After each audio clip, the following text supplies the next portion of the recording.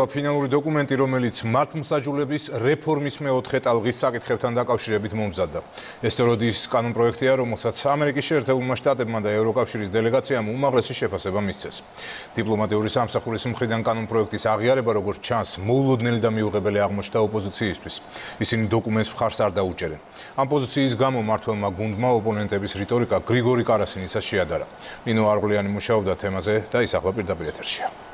ერთის მხრივ არსებობს ამერიკის შეერთებული შტატების და ევროკავშირის მხარდაჭერი განცხადება, რომელიც მართლმსაჯულების მეოთხე ტალღის ფინალურ დოკუმენტს უკავშირდება და მეორეს მხრივ რუსული განცხადებები, კონკრეტულად კარასინის განცხადება, რომელიც თანხვედრაშია ოპოზიციის განცხადებებთან. ეს განცხადებები, ეს შეფასებები დღეს ჩვენ მმართველი გუნდის წევრების მხრიდან მოვისმინეთ, მას შემდეგ რაც ოპოზიციამ თქვა, რომ მართლმსაჯულების მეოთხე ტალღასთან დაკავშირებით ისინი კენჭისყრებში მონაწილეობას არ მიიღებენ, მხარს არ დაუჭერენ ამ დოკუმენტს, ვინაიდან ის რეალურ გამოწვევებს ვერ პასუხობს. დღეს უკვე საჯაროა დოკუმენტი, რომელიც პარლამენტმა რამდენიმე თვიანი მუშაობის შემდეგ შეიმუშავა. ამ დოკუმენტში სასამართლო სისტემასთან დაკავშირებით რამდენიმე მიმართულებით არის აქცენტი გაკეთებული. ძირითადი მიმართულებებია იუსტიციის უმაღლესი საბჭოს უფლებამოსილება, დისციპლინური სამართალწარმოება და იუსტიციის უმაღლესი სკოლა. მართლმსაჯულების რეფორმის მეოთხე ტალღის ფინალური დოკუმენტი უკვე საჯაროა. რამდენიმე თვიანი მუშაობის შემდეგ დოკუმენტით ახლებურად რეგულირდება იუსტიციის უმაღლესი საბჭოს უფლებამოსილება. მას სააპელაციო და საქალაქო სასამართლოს თავმჯდომარის წარდგენისას დასაბუთების და მოსამართლეებთან კონსულტაციების ვალდებულება უჩნდება. ახალი რეგულაციები შემოდის დისციპლინურ სამართალწარმოებაში. იცვლება ხანდაზმულობის ვადები 5-დან 3 წლამდე. სიახლეა იუსტიციის უმაღლესი სკოლის საქმიანობაში, უფრო კონკრეტულად კი სკოლაში მსმენელებს საბჭოს ნაცვლად თავად სკოლის დამოუკიდებელი საბჭო ჩარიცხავს. იცვლება სწავლების ხანგრძლივობაც.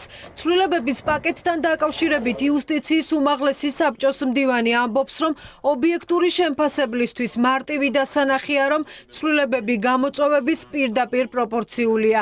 მიქაუტაძე ამბობს, რომ სწორედ ამიტომ აქვს ცვლილებებს საერთაშორისო პარტნიორების პოზიტიური შეფასება.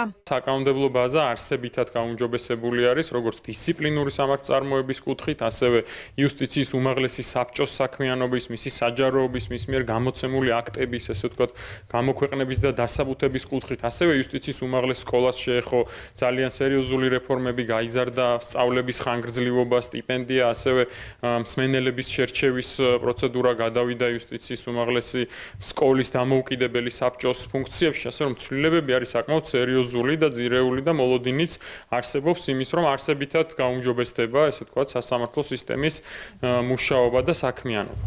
ცვლილებების განხილვამდე ოპოზიცია წინასწარ ამბობს, რომ დოკუმენტს მათი მხარდაჭერა არ ექნება. შენიშვნები ევროპულმა საქართველომ 4 პუნქტად წარადგინა და ოპოზიციის სხვა წევრებთან ერთად თქვა, რომ ის სისტემაში არსებულ მდგომარეობას ვერ გააუმჯობესებს. საბჭო, როდესაც ქულებს უწერს ამა თუ იმ კანდიდატს, არასაბუთებს მისი წევრი თუ რატომ გადაწყვიტა ერთი კანდიდატისთვის 100 ქულის დაწერა, ხოლო მეორესთვის 70-ის. მეორე საკითხი ეს ეხება უკვე ინდივიდუალური მოსამართლის გაძლიერებას და უფლების მინიჭებას, რომ ადამიანმა მოსამართლემ აირჩიოს თავის სასამართლოს თავმჯდომარე.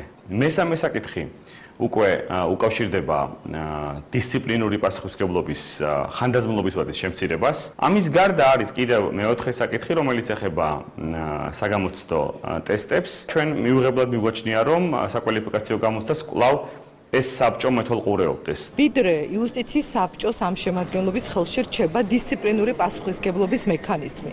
ისინი ნიშნავენ და ისინი ათავისუფლებენ მოსამართლეებს. აი, რა აზრი აქვს, როგორი იქნება ეს მექანიზმი, თუ ის იქნება იმ ადამიანების ხელში, ვისაც კლანს უწოდებენ და ვის მიმართაც იმედი არ არსებობს. და მეორე, მე მგონია, რომ ეს სპეციალურად ეხლა არის გადადგმული, ესე ვთქვათ, რაღაცა საჩვენებელი ნაბიჯი იმისთვის, რომ მოსამართლეთა სია, რომელიც უნდა შემოვიდეს ერთ თვეში ალბათ დაახლოებით პარლამენტში, აი ის სია იყოს გატანილი ყველაფრის ფასად.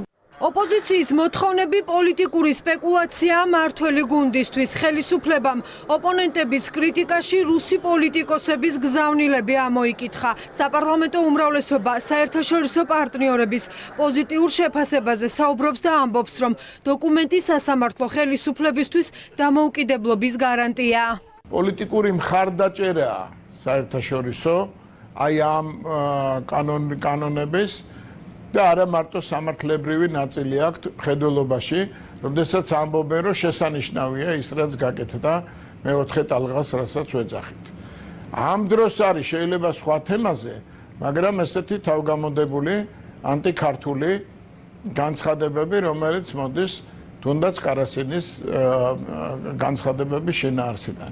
აი ხლა ეს ორი რო დაადოთ, ისევ მე არ ვამბობ, რომ ეს პირველად ხდება, ისევ არის უნისონი პოლიტიკური შეტევის ერთი მხრიდან და მეორე მხრივ პოლიტიკური მხარდაჭერის. ოპონენტებს მოუწოდებ, რომ გააცნობიერონ, რომ მათი განცხადებებით ისინი წინააღმდეგობაში მოდიან ჩვენი საერთაშორისო პარტნიორების, ასეთი მნიშვნელოვანი ორგანიზაციების განცხადებებთან წინააღმდეგობაში, რაც რა თქმა უნდა არ არის მათთვის პირველ რიგში ხელსაყრელი და ზოგადად უნდა გაითვალისწინონ, რომ როდესაც ასეთი კონსენსუსით სრულდება ასეთი პროცესი, აღარ უნდა ცადონ მათი განცხადებებით ამ პროცესადმი რაიმე ფორმით ჩრდილის მიყენება.